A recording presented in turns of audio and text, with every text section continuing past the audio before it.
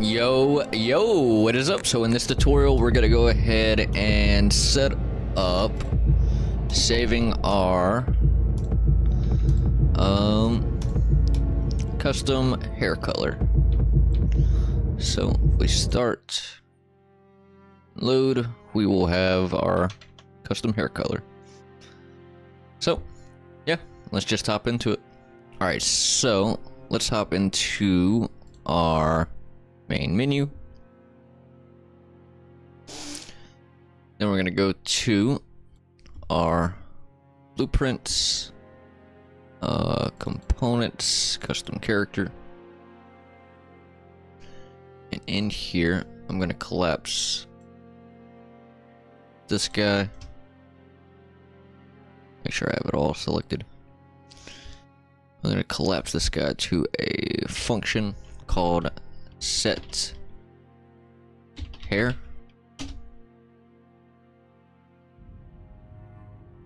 Pull this guy up. Oh, whoops. Looks like I forgot one. We want all of this as well.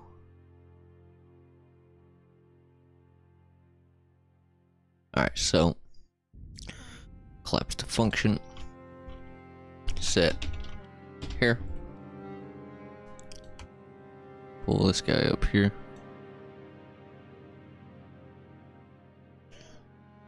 Alright, so we're gonna go ahead and add our variables for saving our hair color. So we're gonna get hair H value. Gonna be flute. We're gonna get hair S value. And hair V value. Then we're gonna go to our third person blueprints, third person game mode. We need to add this to our save and load system, so save. And we're gonna, oh actually, yeah, we need to do this on our, go to blueprints, save game. We need to add these variables here as well, so hair H value, change this to a flute, hair S value, and hair V value, compile, save. Okay, so now in our third person game mode, we're gonna come from our save system in the save function. We're gonna set hair H value to our hair H value from our custom components. Plug this guy in. Hook this into the sequence. And then from the save system, we're gonna set hair S value to be our hair S value from the custom component. Hook this guy in. Then from the save system, we're gonna set hair V value. And then we're gonna get hair V value.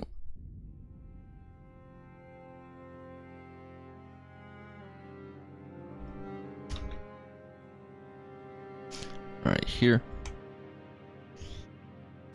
Then compile, save. Now we need to go to our load game function.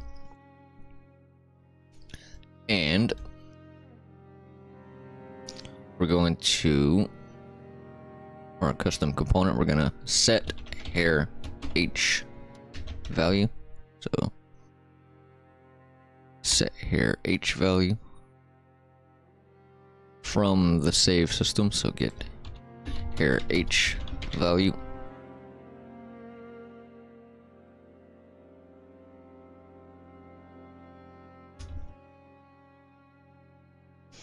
Right here. We're gonna get set hair S value from the save system. Get hair S value.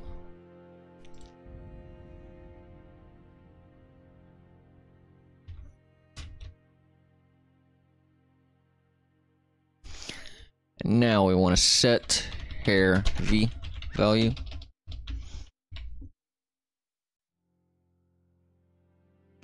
From here, we're gonna get hair V value.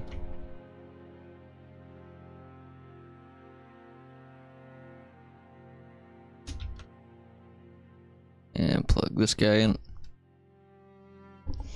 Compile, save. And now, in our custom component, custom character component, we're gonna grab our enum for hair color. I'm gonna get this guy. We're gonna do a switch on hair color. Plug this guy in up here. And now we're gonna go into our blueprints, widgets, main menu widget. Go to the graph. Go to the event graph. And let's find our hair. Somewhere around here. Hair color right here. So in our function update hair selected color, we want to add a sequence at the end.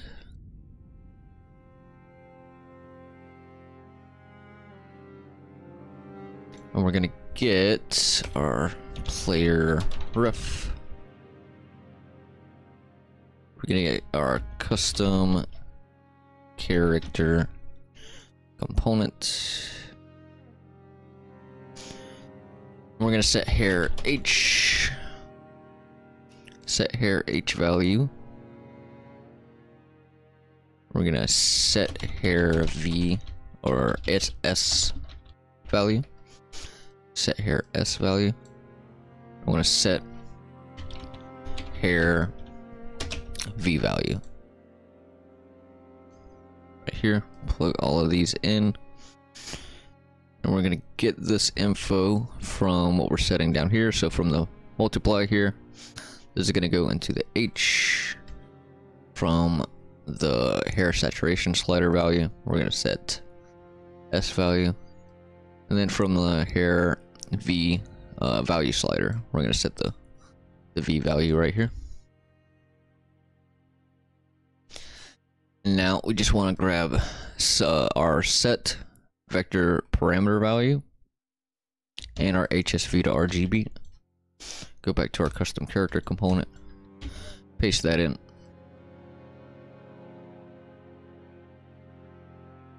And we'll plug this guy into the set vector parameter value.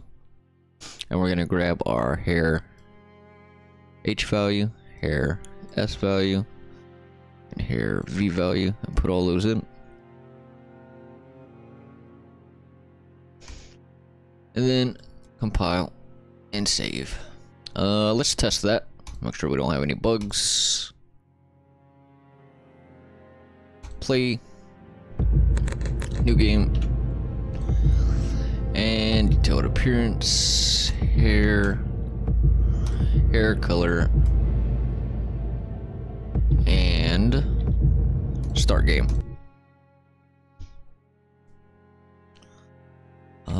We have hair color, but I don't think it saved our H value correctly, did it?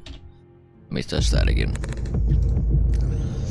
So let's see, detailed appearance, hair color, make it green. Let's test that. Start game. Okay, so it's not saving our H value properly. So let's see why. We may have messed that up in the save game, maybe.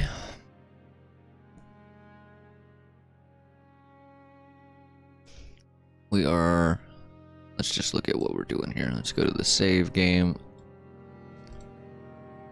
So here we're setting the hair.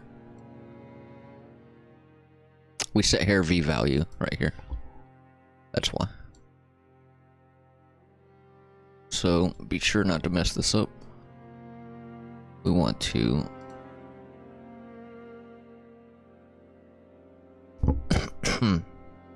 we want to set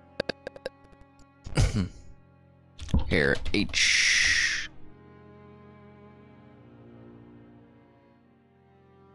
hair H value, set hair H value from hair H value, and plug this guy in. Let's check our load game. That should be good. Let's just test that again real quick.